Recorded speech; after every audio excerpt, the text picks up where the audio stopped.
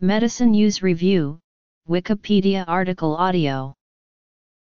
A medicine use review is an advanced service offered by pharmacies in the United Kingdom. It is part of the current contract pharmacies hold with the National Health Service.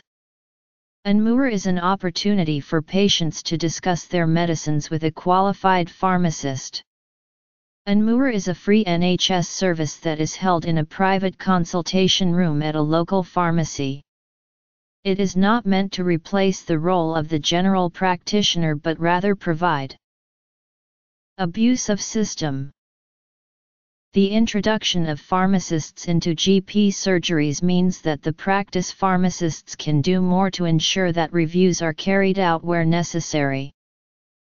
There have been concerns over abuse of the system, whereby multiple pharmacies are using the system to charge the £28 fee for each 10 to 15-minute MUR, and pressuring pharmacists to meet targets for the number carried out, with the review more of a tick-box exercise than a benefit for the patient. There have also been cases of falsification of figures.